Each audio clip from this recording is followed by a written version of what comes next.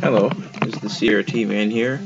Long time no see for the KDS Avitron AV-195TF CRT computer monitor from March 2000. And here's the color problem.